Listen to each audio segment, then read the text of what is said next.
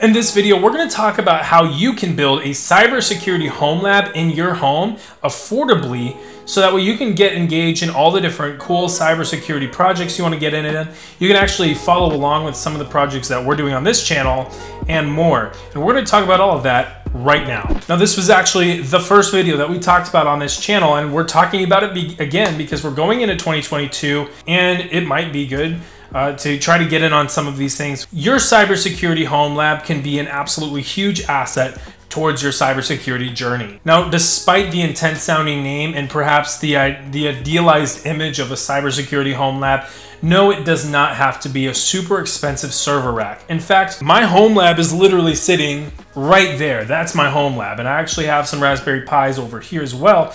But you don't even have to go like that crazy. Your computer can serve as your home lab, and we're going to talk about that here in just a moment. But today, we really want to talk about two different ways that you can set up your cybersecurity home lab in a cheap and affordable manner so that wherever you're at financially, you can actually get started on your cybersecurity journey. Now, method number one, use virtual machines. And this can be both the most expensive and it can also be the cheapest, a method according to where you are at with hardware. For instance, this really requires a computer that is capable of running virtual machines. If your computer isn't necessarily beefy enough to run, say one or even two virtual machines, then maybe a hardware upgrade might be in order. And that can get a little costly. However, if you do, then you're in luck because you don't even have to spend any extra money.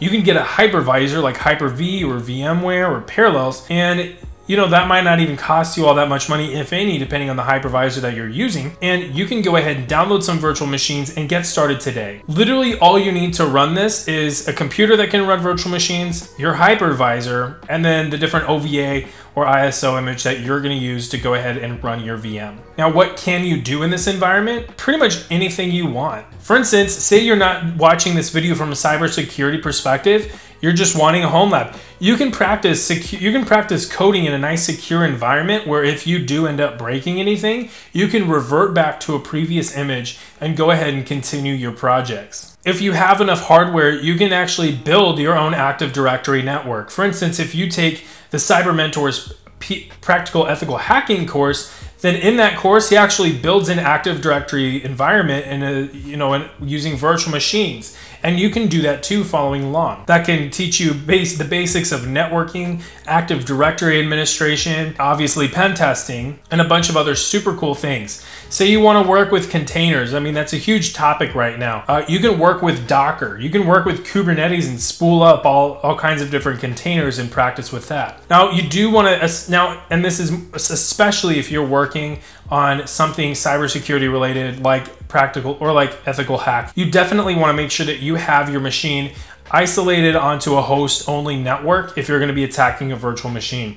You don't want to accidentally be attacking a different target. You don't want to accidentally be attacking an actual machine on your network and then, or even worse, a real machine in a real organization and then get yourself into trouble. Keeping your machine in a host-only network really keeps you focused on that one target. And also, if you have a deliberately exploitable machine, well, it keeps that deliberately exploitable machine without any access to anything else that might be able to attack it. Now, what are the pros of having a virtual home lab? Well, you can spool it up and spool it down super easy. You literally just click it and then you're good to go. You can easily swap between the different virtual machine images, and that allows you to build all kinds of different home labs pretty much at any time. Really, you're only limited by the speed of your internet connection as fast as you can download different virtual machine images. And it scales with your hardware.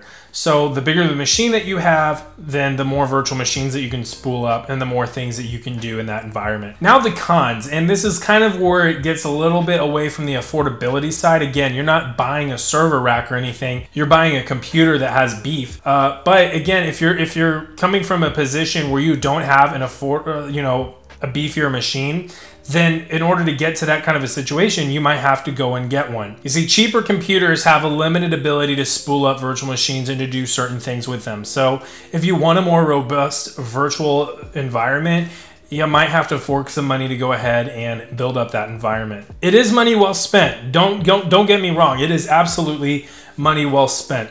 But definitely, disclaimer up front, that's going to be a little pricey. Now, price-wise, what isn't nearly as expensive is option number 2. You can use Raspberry Pis. And we've actually talked all about Raspberry Pis on this channel. You can check out a full Raspberry Pi review right over here. But your requirements here for using a Raspberry Pi home lab is literally just the Raspberry Pi and your input-output devices. Obviously, as you can probably tell, your Raspberry Pi doesn't really have a screen on it, so you're gonna have to go ahead and get, that's actually what this that's actually what this monitor is for the Raspberry Pis. But you're gonna have to go ahead and buy that hardware along with the Raspberry Pi. So it's not necessarily as cheap as $45, but it's not gonna be nearly as expensive as buying a brand spanking new computer with RAM. Now, what can you do with the Raspberry Pi? You can do all the exact same stuff as you can in a virtual environment. You can code, you can network, you can practice ethical hacking, you can do all those things. However, there are some disclaimers there. You are in a different kind of architecture. And so you may not be able to use all the tools that you might be able to use in a virtual environment on a desktop. And some of the different exploits, some of the different tools may not work as easily. And so that's one issue. Another issue is the hardware is obviously not as robust. You can tell by how small it is. And so whenever you have things like password cracking, it's going to take you a much longer amount of time to be able to perform those kinds of attacks as whenever you have a virtual environment with more dedicated RAM to perform those kinds of computations. Now the pros, they are cheap and mobile. You can literally just take it anywhere. You can fit it in a backpack. You can do whatever you want. You can also swap OSs on these too. You can re-image the SSD. You can have Windows, Linux, Mac, whatever you want. Now the cons, we've talked about them. One, the hardware is pretty limited, so the computing power is pretty low. And obviously another thing that we talked about was that you may have trouble running certain tools being that it is on an ARM architecture. Now those are just 2 ways that you can make your own home lab. And if you have a different way that you made a home lab, definitely comment down below. I'm definitely interested to hear about it, and like this video if it was helpful. And if you're interested in building your own home lab, check out the links that down in the description. I've actually curated a list of how you can build these home labs with all the different devices that you might need on Amazon. Definitely give it a check out. Definitely check it out. Those are affiliate links, so those help the channel. So that would be a great way to support me in these videos that I'm making, and also build out your home lab and tell me about it in the comments. So I'll see you all next time. Bye.